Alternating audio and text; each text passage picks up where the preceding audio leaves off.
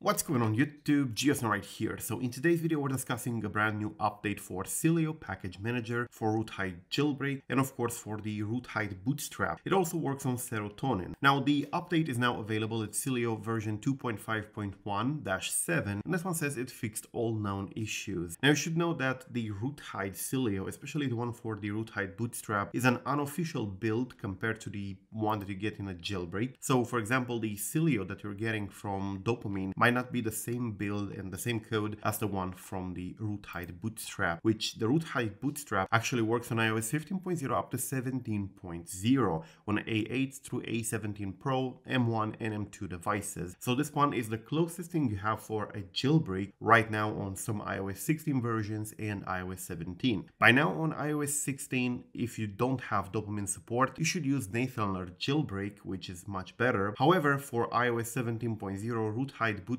remains your only way. Now, the RootHide Bootstrap does come with Sileo Package Manager by default. This is exactly what was updated over here, and it fixed all known issues. Now, for those of you who are unaware, you can also use this with Serotonin. Combining Serotonin Jailbreak with RootHide Bootstrap allows you to have both tweak injection in apps, but also in home screen, which means that you can have themes with jailbreak tweaks, even in apps or in the home screen, but you have to combine these two. Now, the Sileo that comes with the Bootstrap is this one over here, and it would work with Serotonin as well. It's highly recommended you go ahead and update it. For those of you who do not know, you can actually get the rootless tweaks to work with RootHide Bootstrap, even though they're not updated. Normally, rootless tweaks are a completely different architecture from RootHide Bootstrap, but the RootHide architecture can actually be switched over in RootHide Patcher. You can actually patch the rootless tweaks that have not been updated by their respective developers to work with the RootHide Bootstrap, and the conversion is actually quite easy to do. I do have a full guide over here on how to use RootHide Patcher, so definitely check it out. You should definitely go ahead and update your Sileo because this is an important component, especially since it's the package manager of the jailbreak. Thank you for watching. I'm Geosno. Peace out.